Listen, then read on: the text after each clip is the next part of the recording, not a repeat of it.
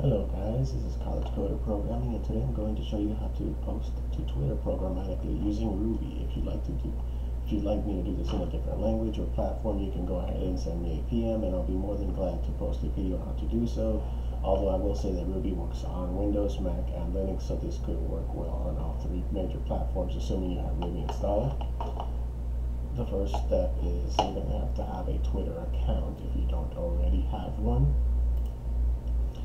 And then you're going to have to go to a website called Twitter. It's dev.twitter.com/apps. And you're going to have to go here to create a new app. And go ahead and fill out all this information. Make sure you are verified with a phone. And once you're done with that, everything will be fine. What you're going to need to get from it once you make the app, though, is your consumer key and the consumer secret key, and also your access tokens, the token and the secret token. If you don't have one, you can go ahead and create one. You can't use mine because they're different for every account, and they will be deleted after I post this video, since you can make new ones. So it's just not going to work if you use mine. Okay. Once that's done, you just go here to create you can use whatever editor you want for Ruby, but for me, I'm going to use this one.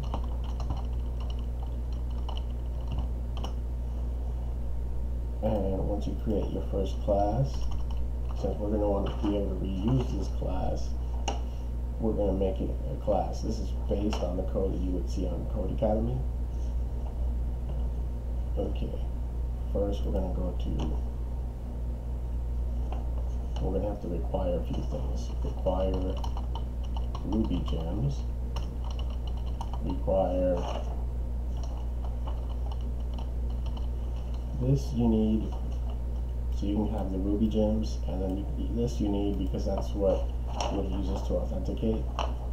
And JSON you need because JSON is how we read the web page. Okay, before we do anything else, we're going to need the consumer key set in here in a separate class.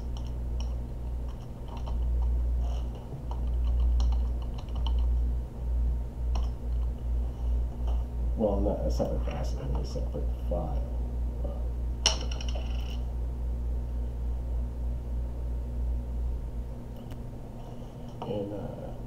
Again, sorry for the mistake, it's a separate method.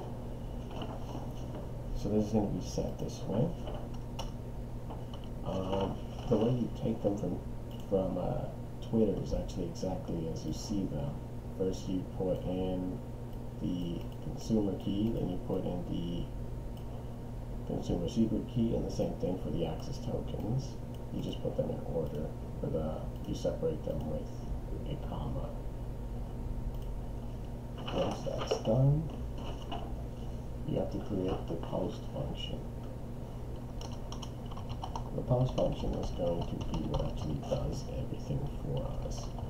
And since again we want this to be reusable, we're going to put in string post as our parameter. You can go ahead and name it whatever you want though. Okay, and some stuff that doesn't ever change is going to be this base URL equal to https://api.twitter.com. Path is going to equal to /1.1/statuses/update.json. The address is equal to URI, and that's where you put the base in.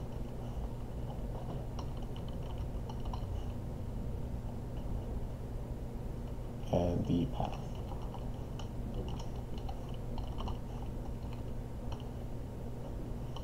And the request is, sorry about that, it's a mistake there.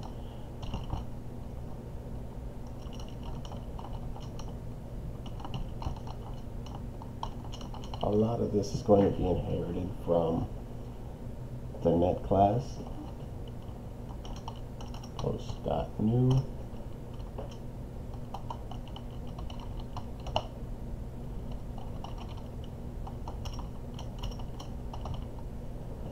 So you're just passing all that in.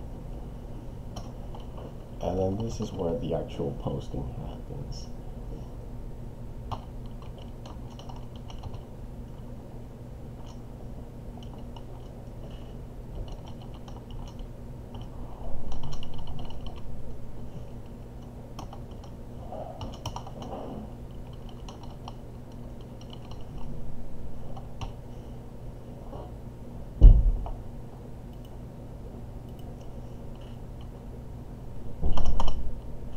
See here, this is where it's actually going to be posted, and then to actually set up the HTTP request and stuff like that.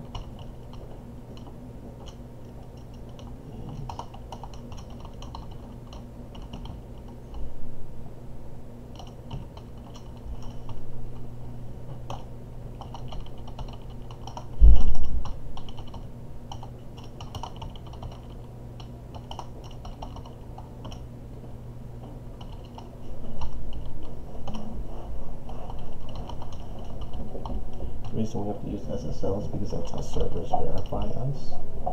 Because we do have to sign in, or at least that's what we're doing with the consumer key and the access token.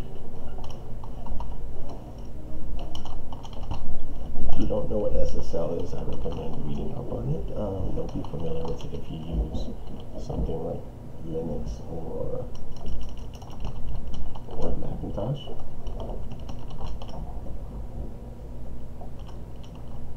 And this is actually how to use it here.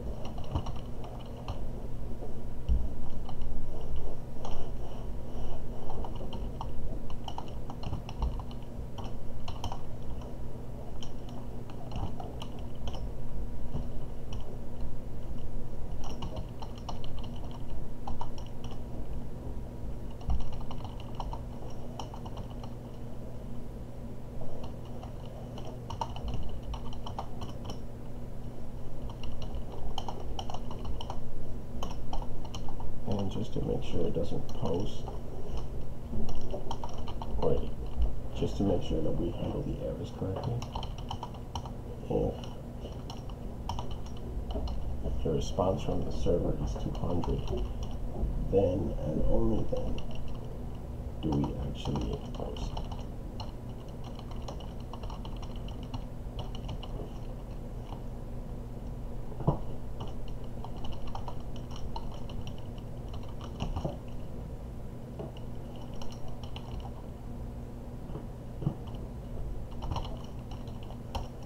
This just ensures that we don't try to even bother posting if we get anything other than, like, it just ensures that we don't post if we can't post, because that would just be a waste of time anyway. I'm sure there's probably a better way to handle this than the way I'm doing it here with error exception handling, but it doesn't really need to overcomplicate this program anyway. And then to actually call an instance of this class and make it work would be something like Twitter poster. Cool. Twitter poster.new. This creates a new instance of this class.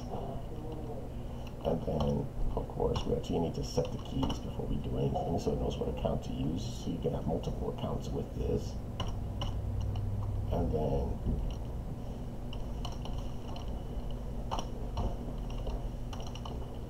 actually post something. Hello YouTube tutorials. And it should post it in just a second. See what part didn't work.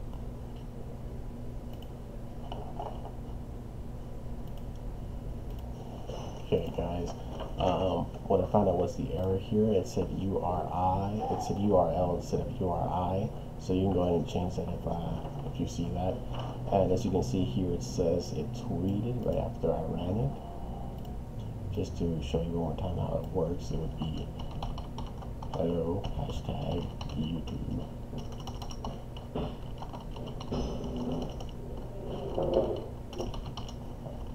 And then run it one more time, see it was tweeted, and then we go check the Twitter account. This is on, and as you can see, here it is. Both of them, I posted 2 of them.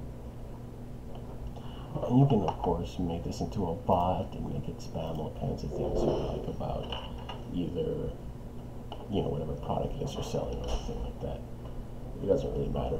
I've been having it run on my server for about 24 hours now, as you can see.